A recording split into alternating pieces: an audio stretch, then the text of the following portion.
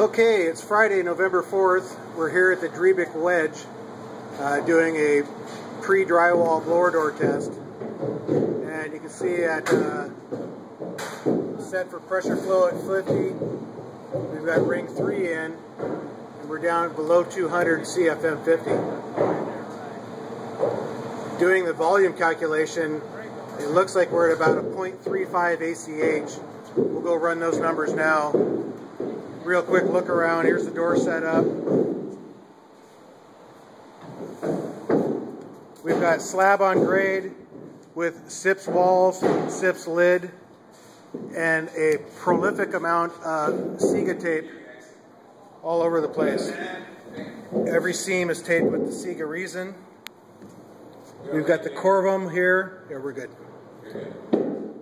Can't see it with the glare. This is coming around and forming an L shape here on the edge. Same with the lid. The resin tape all up, inside and outside. So that explains our tight volume. And here's our proud builder, Stuart Drebick. Winner.